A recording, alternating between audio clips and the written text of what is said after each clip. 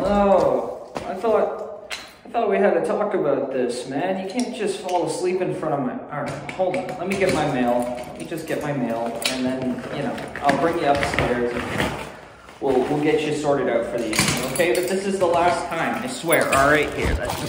Come on, let's go. Alright, I gotta let the door in, and we'll get you there. We'll get you there. It's no problem. Alright, this time. But I'm telling you, man, you're heavy. Speaking of my mailroom floor, we got a package from Elite Obsolete today. Now, I am very excited to see what's in it. As you can see, the internal envelope has not been opened. I'm opening this for the first time, and hopefully, I mean, I'm sure you guys already know what's in here because you probably read the title of the video, so let's just cut the foreplay. All right, well, that was a surprise, but we got a bigger battery, an opening tool. There it is. This is the pièce de la résistance. Thank you, thank you. We'll just give it some friends. Gotta give it some more friends. It doesn't have enough friends.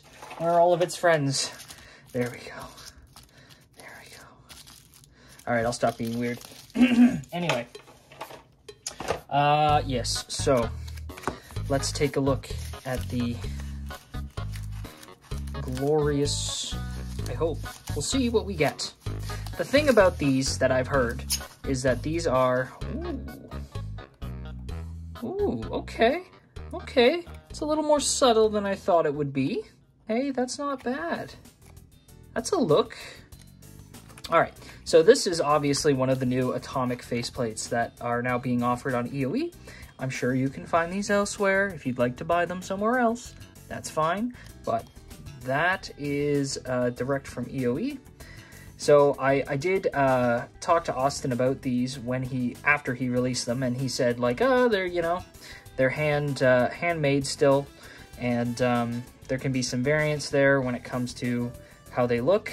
So I believe that means that one to the next might be a little bit different in its coloration, and also that obviously it's out of a package.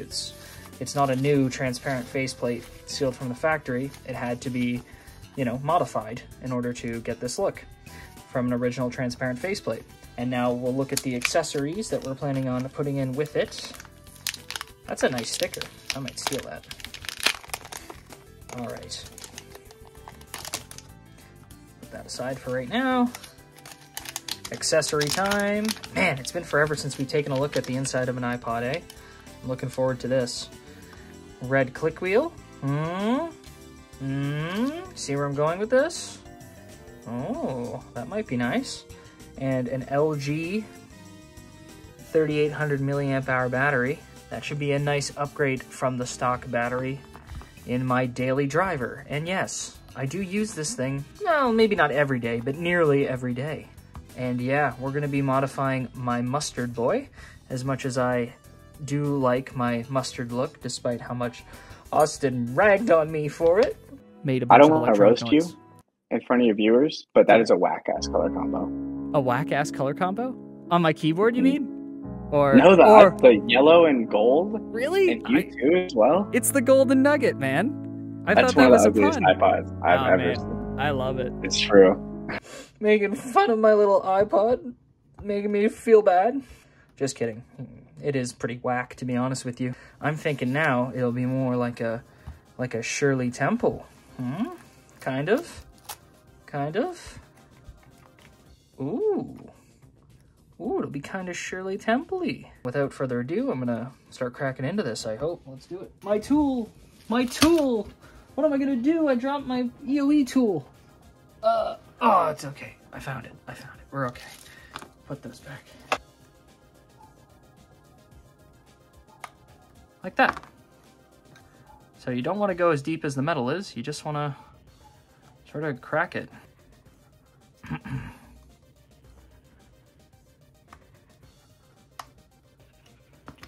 Okay.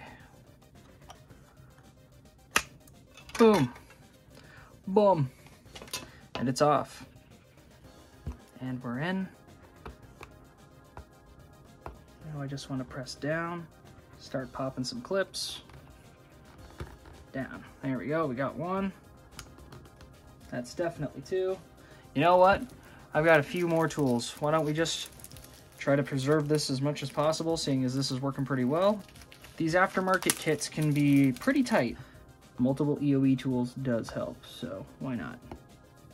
You know what? I'm gonna use one more EOE tool. Just kidding, I'm gonna rip this one out and put it over there. Boom. Okay, we're making some real good progress here. Which one can come out next? Probably you. You're not doing a whole lot. Well, you're doing more than you look, actually. We want to get this top going here. This top feels like it's still holding on. There we go, and we're popped. And with that, these can all come out. Didn't really do any damage to the side. And she's looking ready to come apart. Okay. And there it is. That way. Just be careful of the ribbons. Nothing bad should happen. Inside's a little dusty, but nothing too bad. Yeah, overall, held in pretty good, you know? The iFlash is in there. The battery is in there. There's Samsung cards in there. Yeah, well built, holding together just fine. So I'm just gonna grip it on either side, lift up slightly.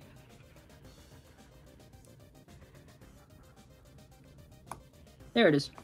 See, as long as you grip it on both sides with a pair of tweezers, and you just lift up very slowly, I find that the battery latch pops out no problem. This Captain tape from the back of the LCD, disconnect it from the iFlash. The iFlash ribbon has already been lifted here. Oh, there we go. Get our original battery out. Just got to get this thing out of here without ripping it. There we go. All right.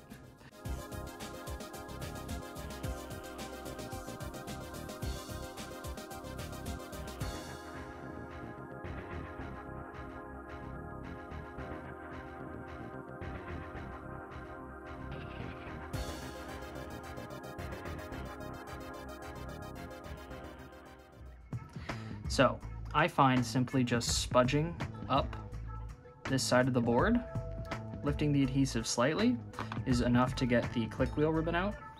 So the problem is it has to come sort of back and out.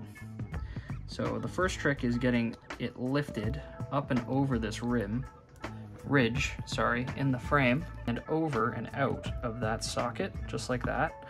And then once it's free, instead of removing the whole board like you're told you need to, just get yourself one of these like little plastic spudgers or whatever, get in between the hole for it, lift it just slightly while keeping pressure on the frame, and you should be able to just eke it out.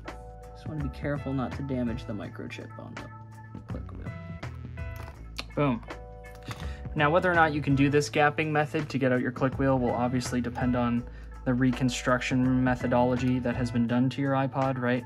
Like if this has been glued down, you have to deal with that glue. We don't have to deal with that with these aftermarkets. And then, you know, unless you decide to, but I recommend that you don't peel the glue on the this side of the connector because it just makes it harder to remove.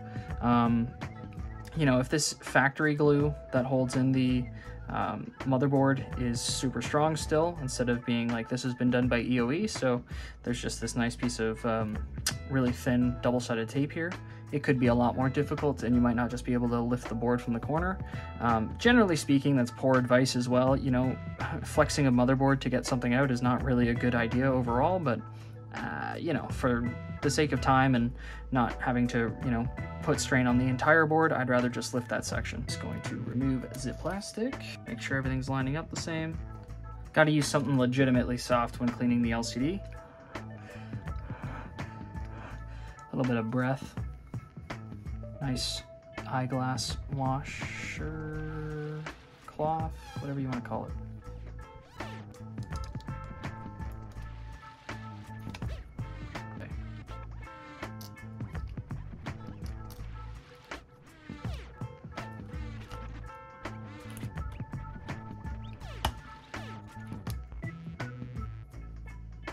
All seems to fit together quite well.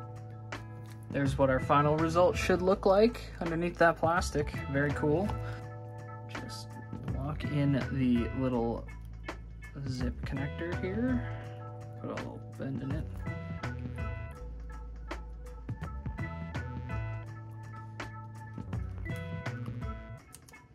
There we go. Did that seem to go in all the way? Yeah, seems like it did. Oh man, I can't wait to see this thing. I'm so excited, dude. We've made one critical error. Our hold switch.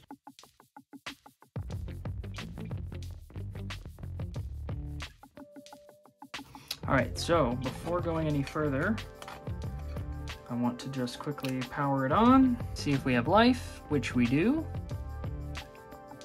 Bam, son. Click wheel seems to be working. And bam, she's in. There's the reveal. Back. Front.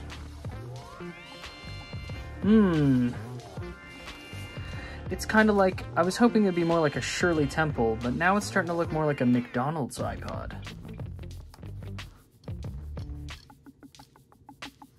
Not that I'm against that.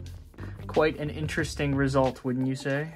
But anyway, one way or another, I think they're pretty friggin' neat. I'm excited to run this for a while. What do you guys think about the new atomic faceplates that are on the market now? They're pretty sweet if you ask me. Not sure if I'm going to keep this combo forever or switch back to the yellow. Time will tell, but I mean, thank you so much for watching this video, checking out the plates with me.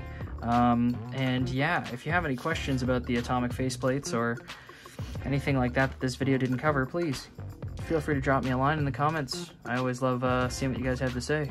And as always, I'll see you next time.